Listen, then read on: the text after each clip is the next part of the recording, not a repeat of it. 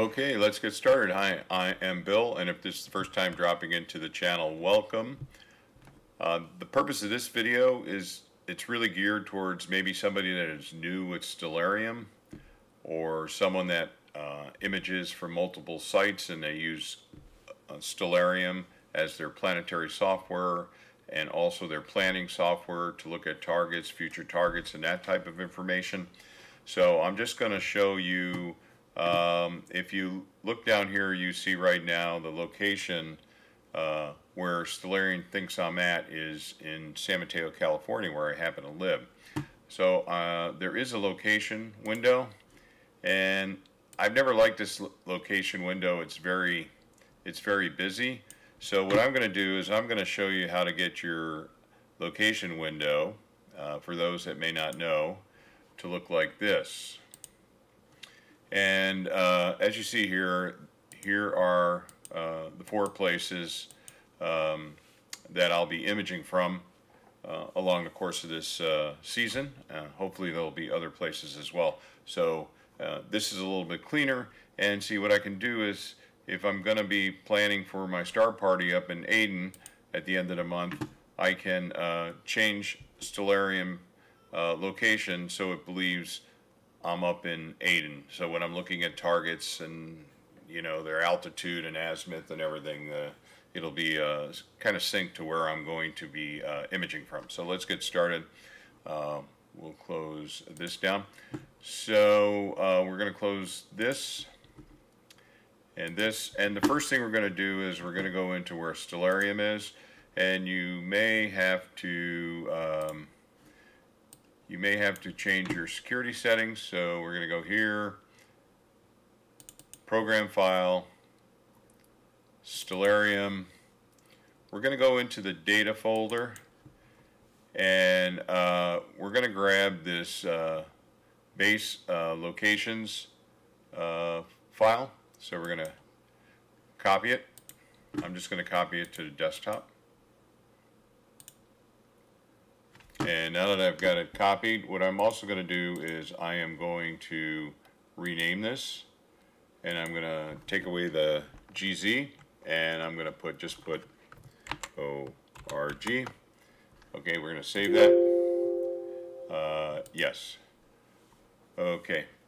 And if you should have to change your security settings, you could come in here, as you probably know, properties, security. I kind of do it like all users, and then I'm going to edit, and then I'm going to allow. You want to be careful when you're making these changes.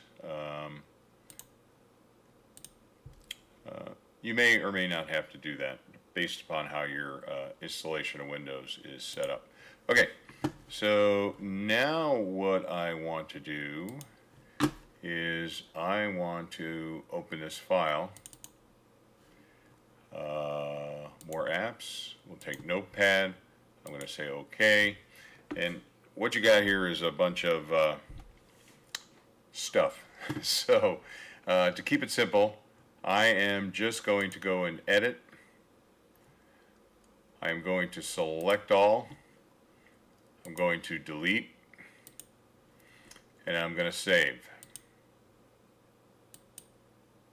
And now what I should come up with is a 0 KB file. So let's close that. Let's take a look at this. Properties. And what I have is a file with 0 bytes. So now what I'm going to do is I'm going to go back into my directory, Stellarium, into data. Where are we at? Stellarium, data.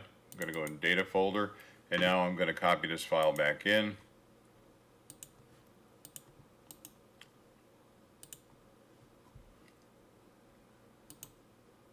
Okay, and now we see again we have a .gz file and 0 KB. Okay, and now we're going to open up Stellarium. I'm going to close it first and then reopen it.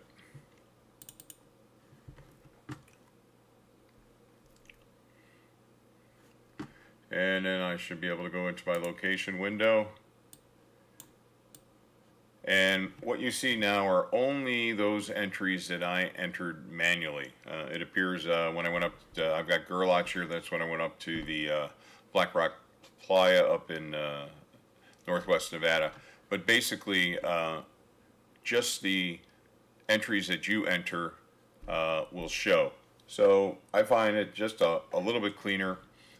For me, I like it that way, and so hopefully that was a helpful tip.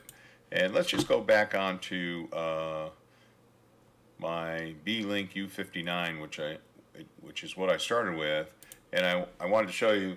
And while this is great here, and I can change the location for planning purposes, as you probably know, you can also build your locations in EQMOD, and there are a bunch of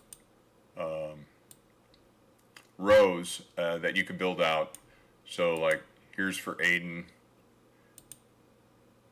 here's for Borrego Springs, and then I can set that, which I will do. And the key thing is when you're setting up these lines, whatever you might put in there, you want to hit save, so it's saved. But let's go back to Aden. I imagine many people that just image from their backyard don't have a need to change this, but if you're a traveler like I am from time to time, it's good to have these already pre-populated, so when you go to a location.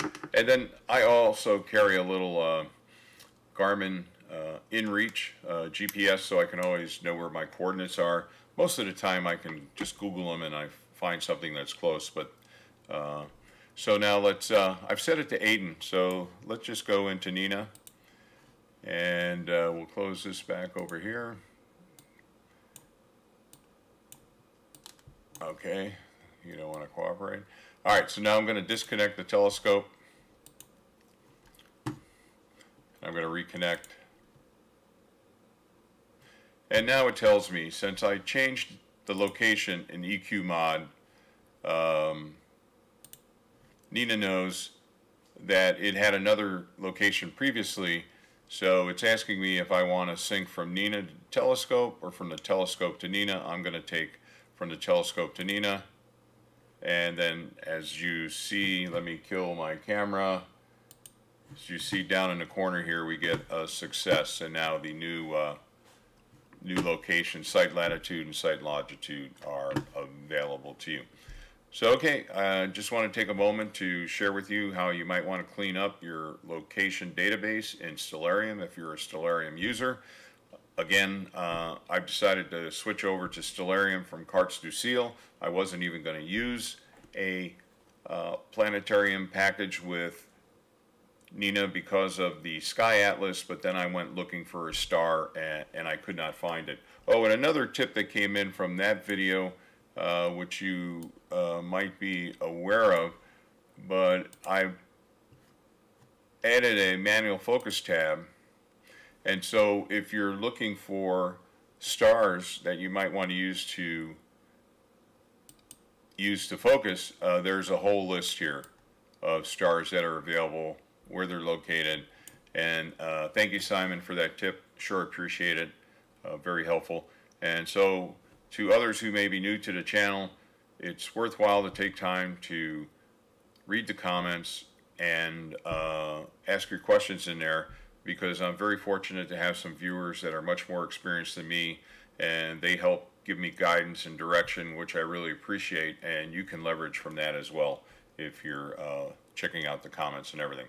So, okay, what I showed was just how to clean up that location table. It might be of interest to you, maybe not, but I don't like clutter, so I decided to do that. Okay, so if you like this kind of content, please give it a thumbs up. As always, like, share, and subscribe.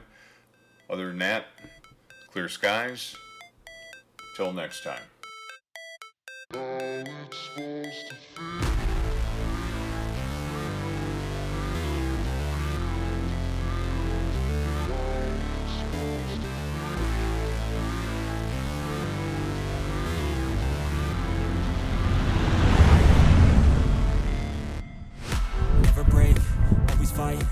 never quit, do it right, play the game, win it life, have no shame, there's no time, feel the pain.